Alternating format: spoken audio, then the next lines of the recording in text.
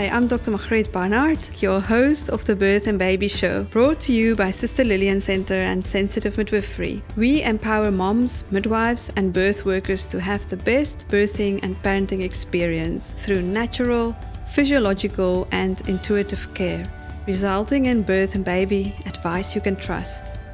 This episode is proudly sponsored by Curaden. Curaden aims to create 1 billion healthy mouths because a healthy mouth equals a healthy body and mind. Curaprox Baby gets your child on the right path by starting healthy oral care habits for life. Our products are designed by specialist dentists. The Curaprox Soother supports the normal development of gums, teeth, palate and jaw, and also ensures optimal nasal breathing. The Curaprox Teething Ring with integrated training toothbrush helps your child prepare for the day they start brushing their teeth. Curaprox Baby Teething Ring also promotes the development of sensory and motor skills. The Curaprox Baby Toothbrush gives the gentlest care to your child's precious teeth. The toothbrush makes cleaning teeth fun and joyful. A quick note to the adults about your oral care. It's crucial to balance your oral microbiome. It prevents oral disease and reduces bacteria from entering the bloodstream, thus may prevent heart attacks and strokes. Join the movement.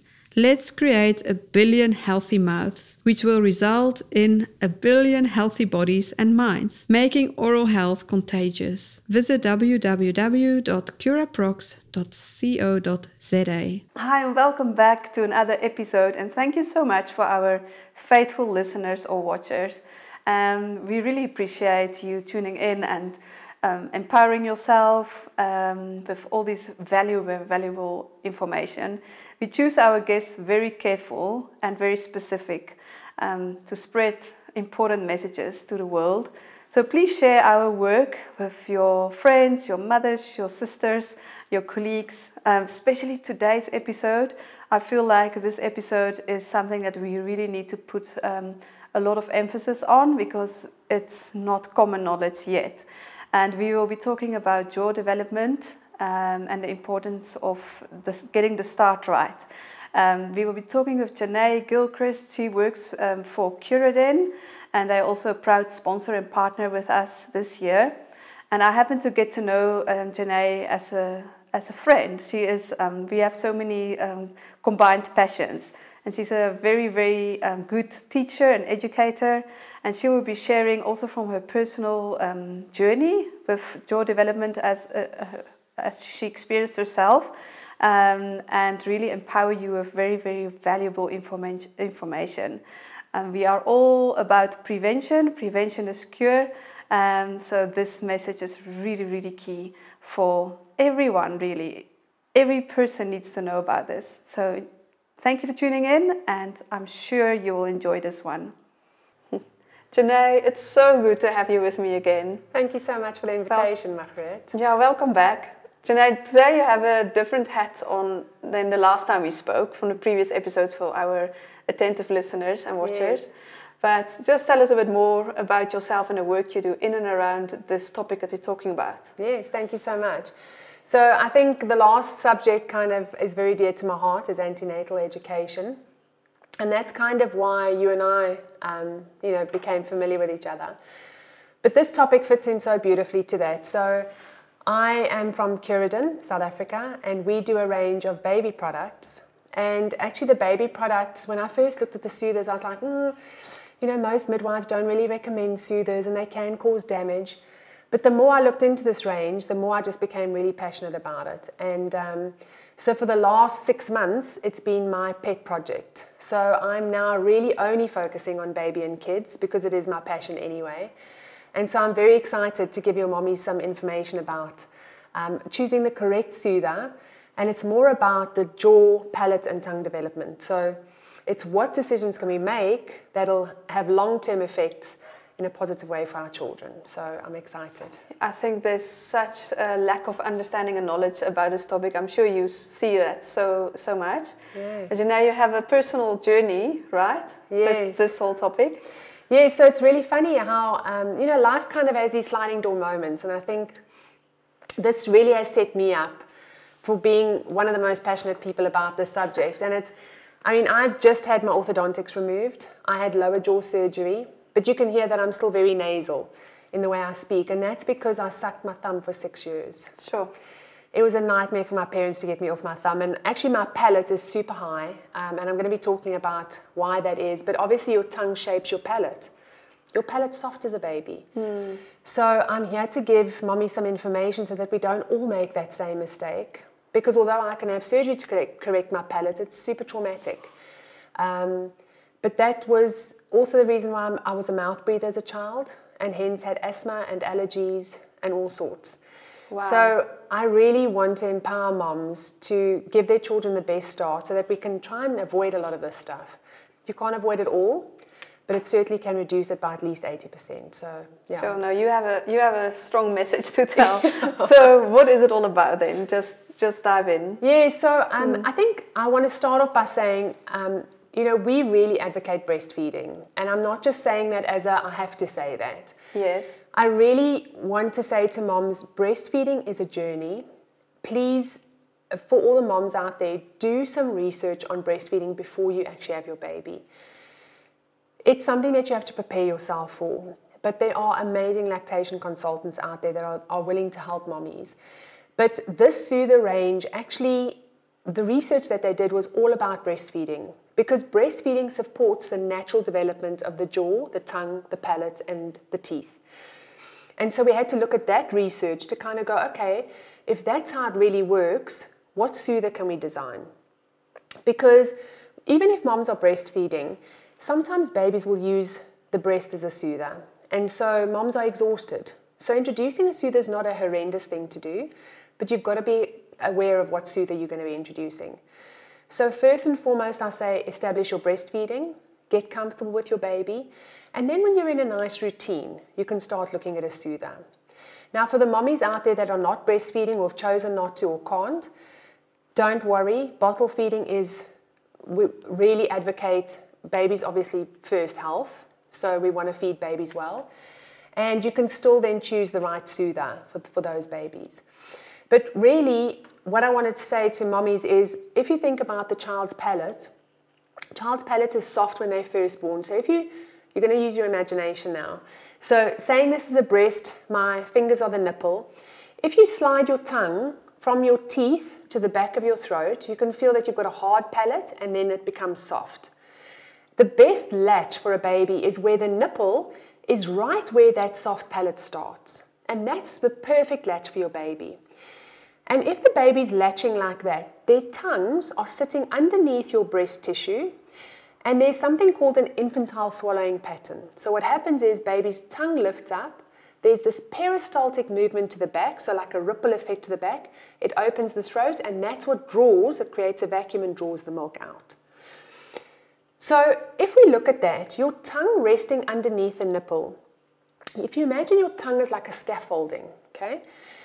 At around 6 to 8 months, baby's tongue will change from an infantile swallowing pattern to something called a mature swallowing pattern. And that's when the tongue lifts up, but then it bulks at the back and it throws the food into the throat. And that's really important, because this is about the time that people start experimenting with food, giving babies different things to eat. And so if the tongue never develops this mature swallowing pattern, babies often, when you put food in their mouth, they'll gag, because their tongues don't know what to do with it. So now, if you think about that, your tongue moves from this infantile swallowing pattern to a mature swallowing pattern. If you've got a huge, big, round soother in the mouth, the tongue gets stuck behind the soother. It cannot cradle. And so what happens is the tongue development doesn't happen naturally, and they still keep this infantile swallowing pattern. And these are the children that you see that thrust their tongue when they swallow. So a really interesting question is, how many times do you think we swallow our saliva a day? I have no idea. And now that I've said swallowing your saliva, you kind of go... You do it. And then you're like, it's quite difficult to swallow, right? Yes. So it's something that happens, it just happens in our bodies autonomically, okay? So it's governed by our autonomic nervous system. But actually, we swallow between 1,500 and 2,000 times a day. Wow. So if your baby is thrusting their tongue forward, you can imagine that is pushing their teeth every few seconds through the front. Wow. So that's how much damage we're doing if the tongue doesn't develop this mature swallowing pattern, because eventually what should happen is as they swallow, the tongue just moves up to the palate and backwards. If this doesn't develop, the whole jaw's moving very differently. So not only are we making it much more harder for babies to swallow, every time their tongue thrusts forward, you're actually disrupting the gums, and this is when you get the teeth that come out in this formation rather than straight down. So your tongue formation is not forming. Also, their resting position for their tongue is not where yours and mine is. So if anybody's nasal breathing, they'll feel that their tongue is up against the palate. Your tip of your tongue is just behind your upper teeth, and then your tongue stuck onto your palate. That's natural resting position, and that holds your jaw in place. If baby's palate is super soft, and that tongue's beautifully nestled there, the tongue grows with the jaw and the palate. And that's when your tongue muscle also develops. Now, if you're putting in a very round soother, the palate forms over that soother. So what happens is the palate becomes arched, so it heightens, and it becomes narrower. And then what happens is, because your jaw's narrower, when your teeth come through, they come through crowded. So there are soothers on the market that really support palate development, but please look at your soother. Show us. I'm going to show you one here, and I show this often, and people are like, that is such a weird soother, right? So you can see here that this soother is super flat. Now, the most amazing thing is, Margriet, you can actually see, so I'm going to show you closer up on the screen in a moment, but Margriet, you know, when babies are first born, all babies are actually nasal breathers. Okay? Unless there's an obstruction, a physical deformity or obstruction, they are all nasal breathers. Correct. And sometimes babies' noses will be so stuffy and you think, oh, how's this child going to eat? And actually they do anyway, and they still nasal breathe. So this is a natural process for us. Mouth breathing is not. Now, if you put in a very round soother, you can imagine there are balls here. The shaft of that soother is also going to be round. So babies' lips can't close. So we're actually training our babies to be mouth breathers as well. Oh, wow. Which is insane, right? So your lip muscles don't even develop well. Now this one, and as I say, I'll pass it on to have a close-up in a minute. You can see here very, very small shaft. It's very flat. Baby's lips can seal beautifully. The little nodule doesn't have to be big. You know, Margriet, if you put your finger into your baby's mouth and just touch the palate, they already start suckling. And babies start suckling at 20 weeks during your pregnancy. They start suckling in the womb. So it's such a natural thing because they have to feed. So the ball here is super small. And what that means is it just has to touch the palate and babies will start suckling. And then once they finish suckling, it can fall out. And you'll see our membrane here is very, very soft. So that mimics breast tissue as well. Beautiful. So you don't have to buy this particular soother, but certainly look for a soother that's got these characteristics. Mouth can close, bubble small enough to be able to fall out when baby stops suckling, and then a very, very soft back. The other thing is, Margriet, that we really advocate is not to upgrade the size of the soother, which is something so alien. All soothers will say 6 to 8 months or 12 to 14 months or whatever, and we say don't. And the reason for that is we actually want that tongue that is, if it can, nestle under the soother, to start taking over that suckling reflex. And so weaning becomes a lot more easy as well. Wow, it's got an impact on everything. It really does. Yeah. So interesting. Yeah. So good. And I can imagine that the thumb sucking is the same effect as that round, thick soother. I would say that the one biggest thing is, if you are finding that your baby's sucking a thumb, introduce a soother. Because at least with a soother you can take it away. A thumb is super difficult to wean babies off. Also, your thumb is shaped perfectly, so it sits in your palate and it really arches that palate. If you use baby sucking fingers, so often I think when you've done 3D scans, you've seen it. Babies are sucking their fingers or their toe. If they're sucking fingers and it's flat on the tongue, it's not as bad. But I would say if you can introduce a really good soother. So I'll actually send you, Margriet, some information that we can maybe put on the site for the listeners. Is we've actually got 2 bigger sizes in our soothers. So we do have a size 1 and 2. But actually these soothers are correctional soothers. So once the damage is maybe already done, and you've seen these children where the molars, actually the back teeth are biting, but there's a nice, what we call an open bite, so that the front teeth can't actually touch. And we then introduce these soothers, and over a period of months, just by using the correct soother, we actually correct their bite. That's amazing. So it's really, we do have a 1 and 2, but we don't stock these everywhere because we really want people who are buying them to understand the principle behind it. It's really important for us. It makes sense. So even if you feel like it's too late, we can correct it still with sucking, because it's still very pliable. It's all not formed. It's still growing. Isn't that the beautiful thing? It's amazing, right? yeah. That's amazing. Yeah. So, Janae, I was also thinking, listening now, yes, we promote breastfeeding by all means, because it's just, again, nature's way is just the best. Absolutely. For so many things. We don't even think about it. But what about the nipples, the bottles. The bottles, yes. Yes, the feeding bottles. So, and that's, the one question I get when I do these talks to groups of women, the first thing is like, but my baby's, drinking from a bottle. Think about the time that they're using a bottle though. So it's going to be for their feeds, but it's going to be 10 to 15 minutes. So it's not doing the long-term damage that sometimes a soother can do. For me, the most important thing is if you're introducing something very round and the tongue's not in the right position, that's the most important. Because what happens then is you stop the tongue from developing. If the soother can have the tongue underneath, at least then when the soother's not in the mouth, the tongue is acting in the right way. Because this tongue thrusting swallowing is a huge, huge issue. Because along with tongue thrusting comes open mouth breathing. Can I just touch on mouth versus nasal breathing? Yes.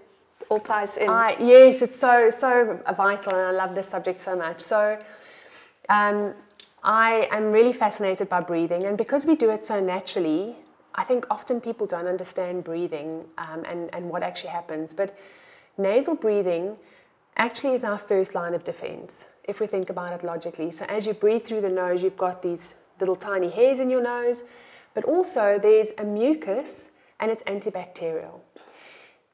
If you breathe through your nose, you also produce something called nitric oxide, and nitric oxide is only produced in the nasal cavity, in the nasal passage, and it actually makes sure that you get your oxygen to your blood, to your organs, your blood first, and then your organs in your brain.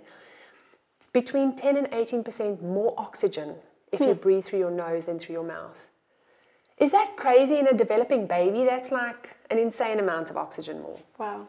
So even things like ADHD, ADD, the first thing that should be asked is your child mouth breathing or nasal breathing? So we want to support that as a baby and make sure that that's how they're growing up. Because the longer they mouth breathe, the more training they've got to do to actually nasal breathe. Second thing is if we're mouth breathing, you're drying out the airway. You've also taking in air that's not filtered, and it's also not temperature regulated. Your nose also regulates the temperature. So often these children have got respiratory issues because if it's cold outside, they're breathing in that cold air. Tonsillitis because they're drying out the airway. So mouth breathing, they can take in a lot more breath, but actually it's drying out that airway. So tonsillitis, polyps. And then the most fascinating thing is if they're tongue thrusting every time they swallow, and it's such a micro movement that parents won't even notice, but your pediatric dentist will. The jaw actually has to move down and out and then back. So it's almost a square shape every time they swallow. That's between 1,500 and 2,000 times a day. It means that your TMJ joint, which is this joint where your jaw meets your ear or your skull, actually starts wearing out. And these children later on in life have clicky jaws or problems with their TMJ, headaches, concentration issues. Unbelievable. Ear infections. I mean, this list goes on and on. Sure. Yeah. Prevention is it, hey? Wow. Yeah, so if we, and I love what you say, Margaret, is this nature knows best. Yes. And so I would urge every mum to breastfeed. However, we've learned from that, and so there are things that you can do to still help children have that natural development. But for me, breastfeeding is not just the breast milk, which we know is like gold, right? Absolutely. But it's also about these other things that follow on from It's breastfeeding. amazing. Yeah, breastfeeding is so much actually. It's not just feeding, it's development, it's bonding, it's connection. Sure. It's so fascinating. Every time I listen to you, there's like something new I I pick up. But I think if you want to forget all the details, the core message is just to get the right soother. And it is true. I know the babies sometimes need the soother because they're just born with this sucking need. It's not always a feed. They're not always necessarily hungry. They just want to suck. Yes. It soothes them. So. And I think that point is so important. And as a midwife, you've seen that, right? Absolutely. And then you get some babies that don't need that. They don't have that huge need to suck. But about 70% of babies, as I said, they'll all start suckling in uterus, right, in the womb, because it's a natural thing, because they need to survive with suckling. But 70% of babies have this extra need for soothing as well. And there's actually a point in the palate that when it's stimulated, it releases a hormone that relaxes babies. I mean, we are so incredibly designed. We really are. Wow, we are miracles. Yeah. Yes. There's actually even it's amazing, a gland behind the eyes. So when babies are tired, they'll rub their eyes. There's actually a gland behind the eyes that also secretes a hormone that releases something that relaxes them when they're sleepy. Yeah. Wow. So they rub their eyes automatically. We're so amazingly well designed. Yeah. Wow. Yeah. Incredible, hey? Yeah, we absolutely are. Wow. So good. Such vital information. In terms of cost, because I can imagine you have all ranges of them. So if you're looking for a soother, then how long does your soothers last? Yeah, so I think exactly. So it's that false economy, right? So the Curaprox soother is a little bit expensive. It's around 320 Rand retail price. But what I would say is you don't upgrade the size. So of course you might need one for at home, maybe one at granny's house or something like that. But if you put it in perspective, and I know having babies is an expensive story, it's the price of a packet of nappies. Sure. Which if you really compare that, and nappies you use in 3 or 4 days, that packet of nappies will be done, right? So 300 Rand sounds a lot, but it's actually not that bad. And you never upgrade the size. Yeah. So if you look after the soother and you don't lose it, obviously that's another issue, but we've got clips, then that's, that you can keep until baby weans themselves off. Yeah, and to prevent orthodontic bills and surgery like yourself down the line and all of that. And I must say that, we've got a lovely booklet called The Milestone Moments, and we distribute it through to midwives and anybody who's works with mommies. But for the mommies out there, investing in your child's oral health is so important because did you know the number one reason for children admission to hospitals is tooth decay? Yeah. Wow. It's super sad because it's really preventable. Yeah. And I would say to moms, we want to make sure babies aren't choking, but let them play with things in their mouth. Let them experiment. So for me, things like teethers, which you kind of think, do they need a teether, don't they? But I'll tell you what the importance of a good teether is. A good teether will be able to, they'll bite on it. So obviously it will help for teething, which is what it's designed for. But the more nodules and ripples and little filaments and bubbly bits that you can put on there, and the more different textures, it actually exposes your baby to textures in the mouth. So when you start feeding them solid food, they're not so fussy. Interesting, yeah. So we've had moms that have said, my baby grew up on 6 years of Pronutro, right? Like, great, but not ideal. Let's try and so the more you expose them to textures when they're little, the better. Yes. Yeah, I love that. I bought one for my sister and her baby, and he loves it. Fabulous. Yeah. And it's so tiny because they can hold it. Yeah. They really enjoy it. Yeah. Great. Wonderful. We can talk about a lot of things. I mean, I think the whole teething decay is like a whole other story. We've got a whole podcast dedicated to it. We can, if you look back, we have with the dentist and the oral hygienist was fascinating as well.